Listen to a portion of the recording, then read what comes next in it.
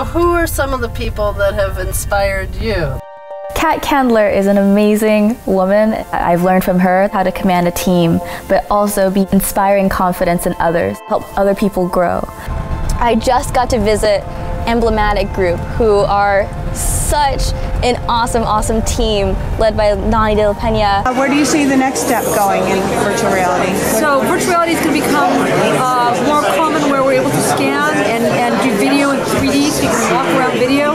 That's the next version, and it's coming really fast. I met Nonny when I saw her win an award at My Hero 2015, and I went up to her after the award ceremony, and I was just fangirling out. I was like, oh my god, you're so awesome. And if there's, I just asked her if there's any way I could just visit her studio. And she's just such a nurturing, badass woman. I love her so much. I'm really interested in Imogen Heap. She's working on prototyping this app that could streamline music sharing and artists being properly compensated for their work.